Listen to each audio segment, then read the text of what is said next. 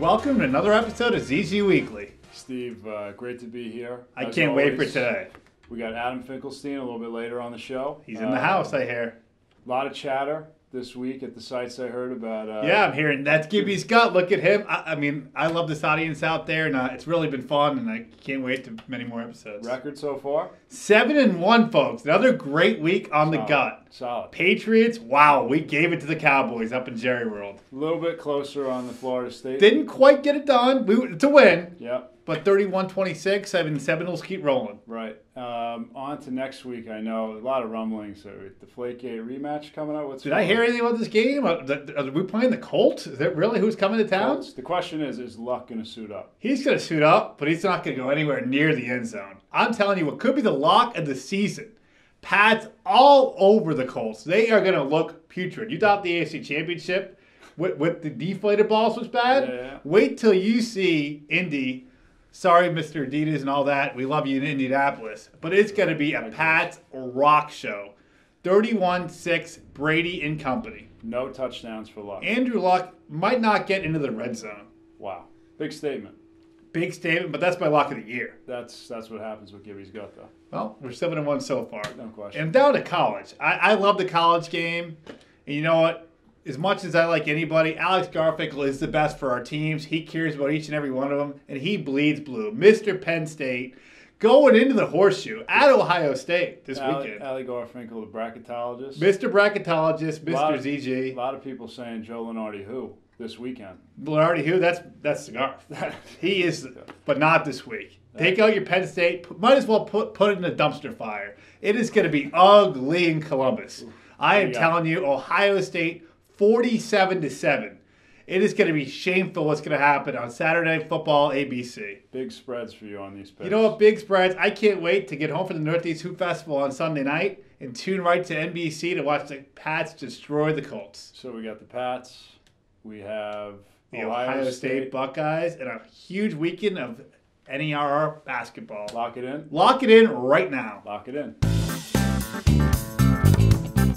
Well, parents, it's your time in ZG Weekly. Kevin, I know you got another great segment on Parents Corner today. Steve, we got a lot of questions, mainly about how can we resolve problems on site. So some of the methods that we've taken to combat that. Yep. First thing on a Friday, you go to the Facebook webpage, and what we do is we put a picture of the site director on Facebook. Each site director. Each site director, right. Picture on Facebook. This way, going into the tournament at your respective site, you know who to go to when there is a problem. And we take a lot of pride. We know things are going to come up, whether it's calls, scoreboards, whatever the case may be.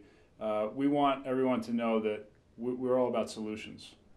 Things are going to come up. We do everything we can in advance to make sure it runs as perfectly and smoothly as possible. When things come up, we want to make sure we have personnel on site to take care of each and every issue. Right. And we want, parents, team supporters, coaches, obviously, to know that they can approach the site director with a problem, and that we'll do everything in our power to solve it. And then the other new feature that we've added this year, this is after the fact. So after a tournament weekend, something came up, I wasn't able to get to a site director. What do? Suggestion box.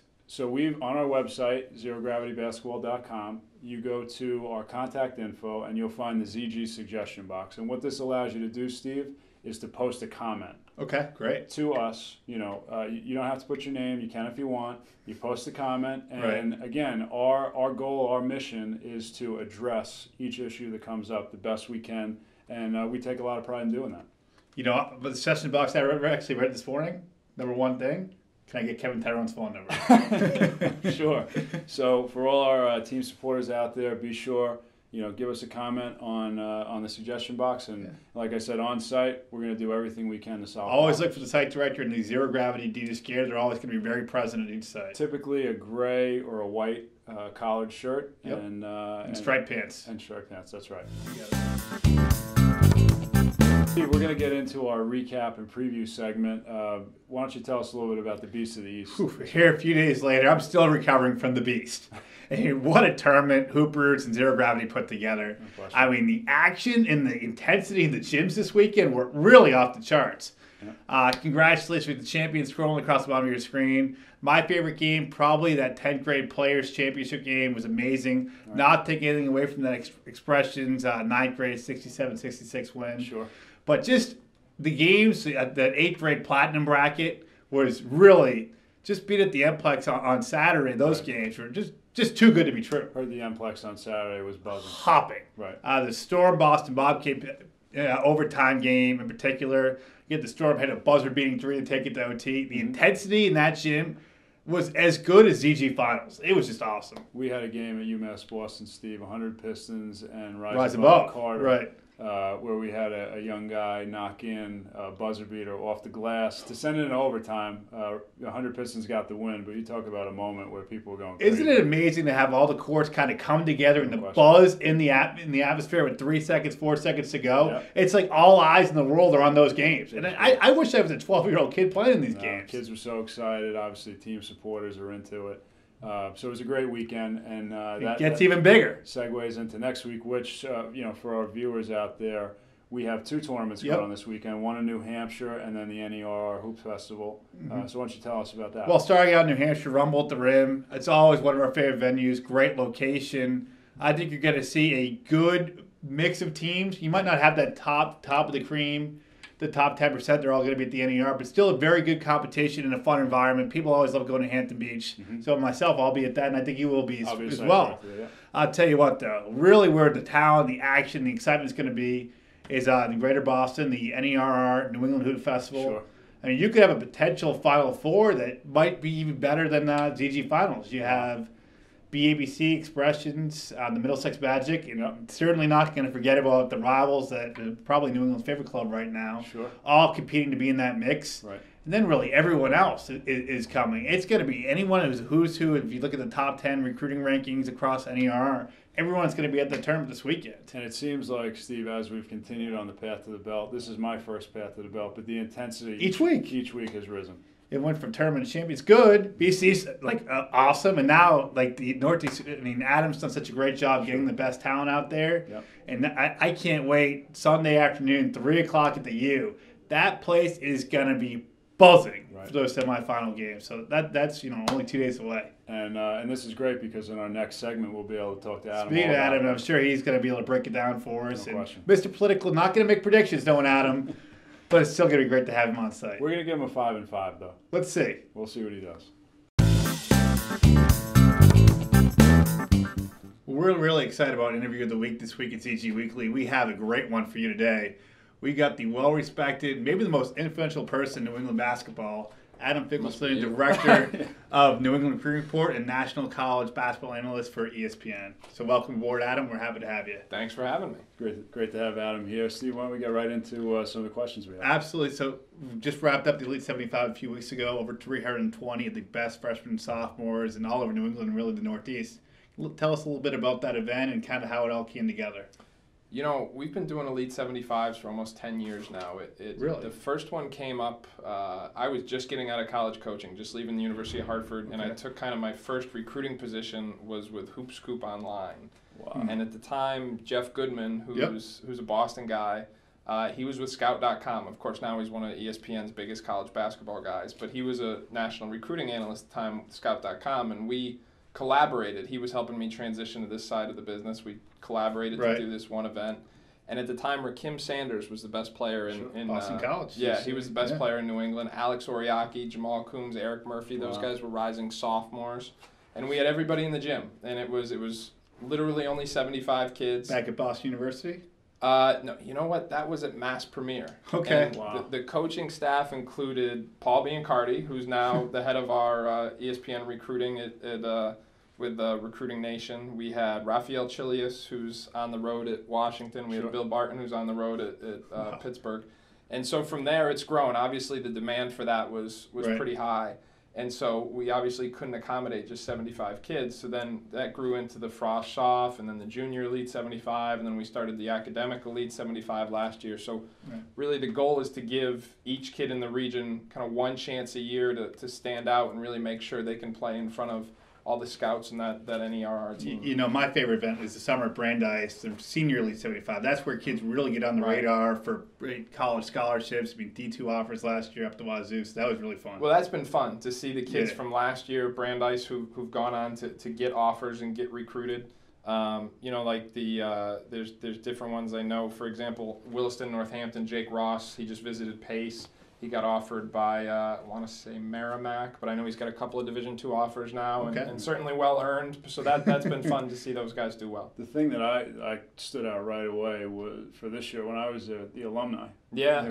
I mean, you mentioned some guys earlier on, but talk some more about some of the kids that have been through Elite 75. It's unbelievable. Well, what I would say is that, you know, it's been really a great time in New England basketball the last 10 years, and every New England product who's been drafted in the lottery of the NBA has played in the Elite 75 at one time or another. So Andre Drummond, Noah Vonleh, Michael Carter-Williams, Nerlens Noel. At one point or another, they were all there. It's pretty cool because this year we actually used some of those names to characterize our teams. Yeah. So when you can actually have alumni now, you know, back in the event, I mean, it's a great thing. Well, turning gears, Adam, I think everyone's seen it by now.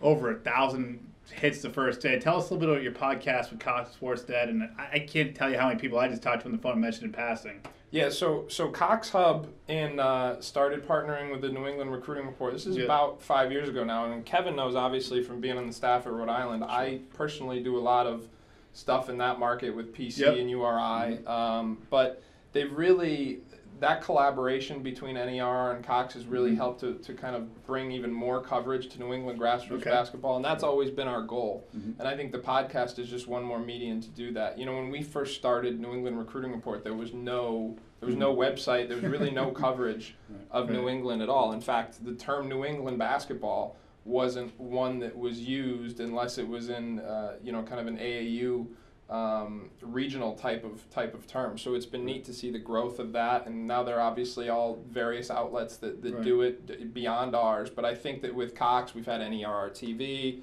Now we have the Upside podcast. It's been great having them in the finals the last few years. Yeah, absolutely. They've covered the finals, Northeast Hoops Festival, Super 16, and the Elite 75. So it's great to just kind of keep pushing the envelope and seeing different ways we can continue to kind of promote the region. And in the transition that I've made, the thing that jumps out is the need for a voice and voices in the grassroots community using these platforms. So going to Cox Hub, listening to this podcast, you get so much great information about what's going on week in and week out, you know? So I think that the value of it is it's just exponential.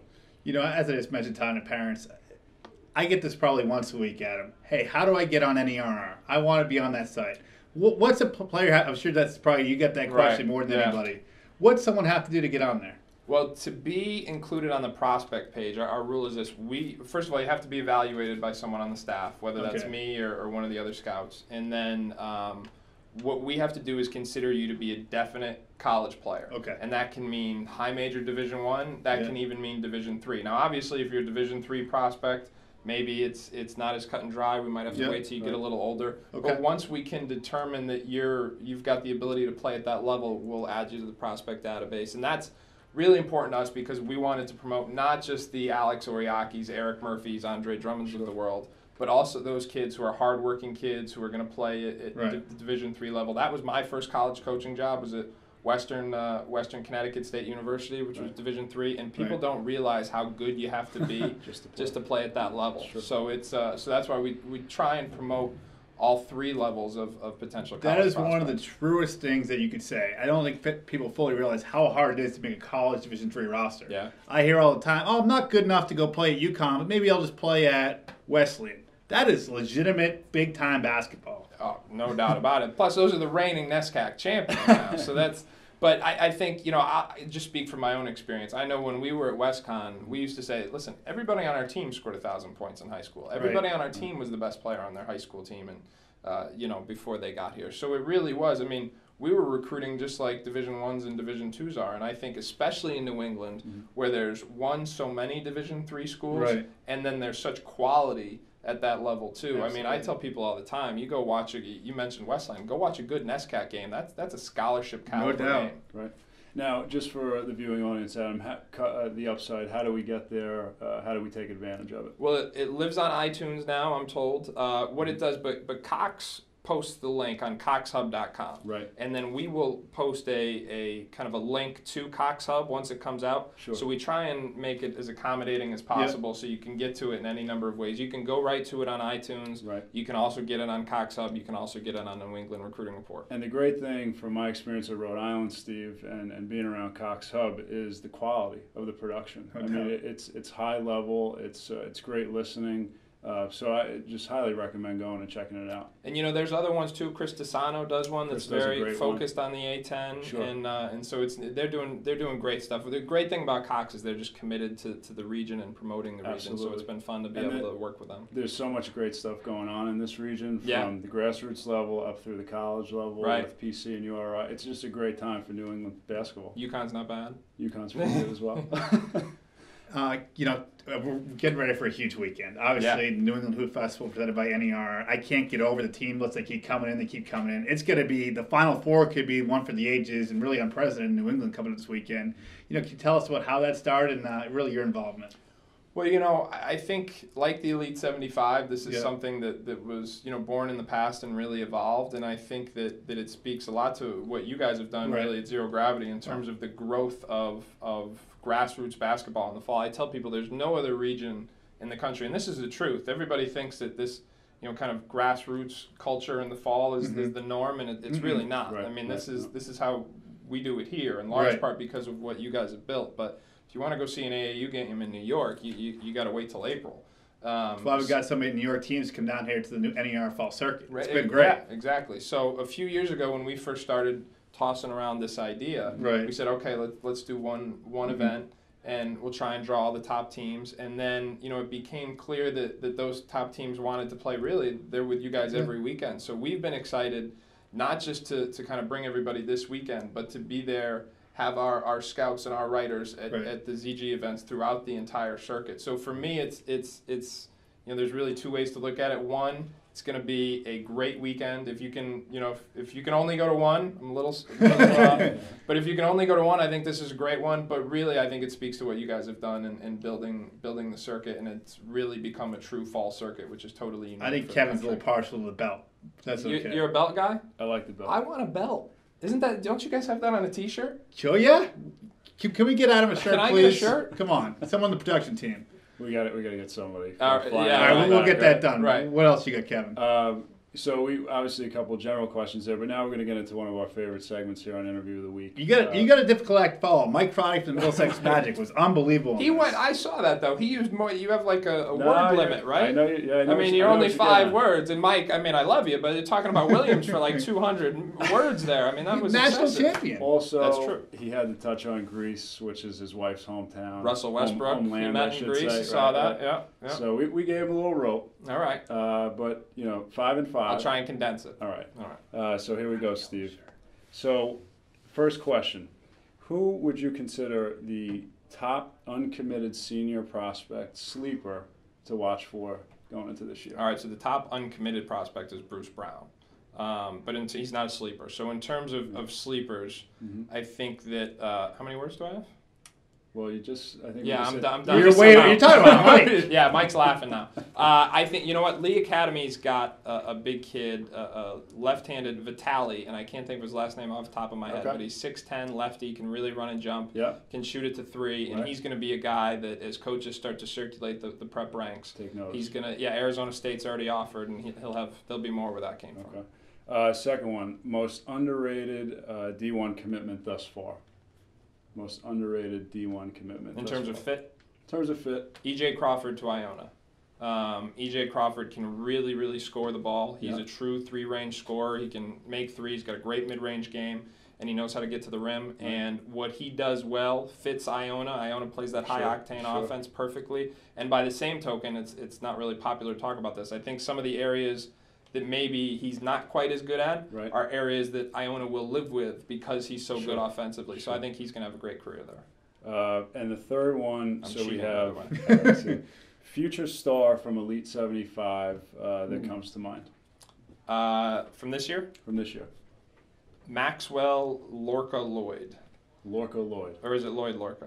I always get around. Northfield Mount Herman freshman. He's 6'9". He runs and jumps, plays with the PSA Cardinals because he's from New York. Right. But he is incredibly talented. I mean, this kid, was like a man among boys watching him with the freshmen last month. Not surprising. John Carroll, Northfield, what they've done. Tremendous talent. But he's got a chance to be, 4 years from now, he's got a chance to be really, really special.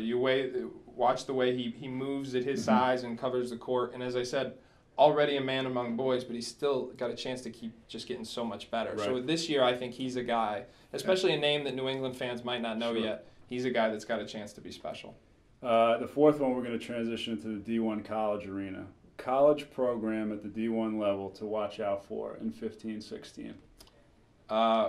Rhode Island overcoming major losses on their staff. I actually concur. But I think they're going to have a big year. I think tournament bound. And the Atlantic 10's had a unbelievable recruiting spurt the last few weeks. Yeah, UMass and URI have really led the way with that conference. Obviously, VCU's VCU. They've got a top 100 guy. One of our favorite sites in the country. I think Richmond. We'll keep it at a ZG hotbed, but Richmond, I think, has one of the most underrated classes in the A10, and then Kevin Marfo to GW, so that the conference as a whole is doing really well in recruiting. And I know you're fired up about the last question, Kevin. I am. I think it's a good one. So the prep school matchup this year that is a can't miss for college coaches, casual fans. What matchup at the prep school level do you have to tune in for? I got two.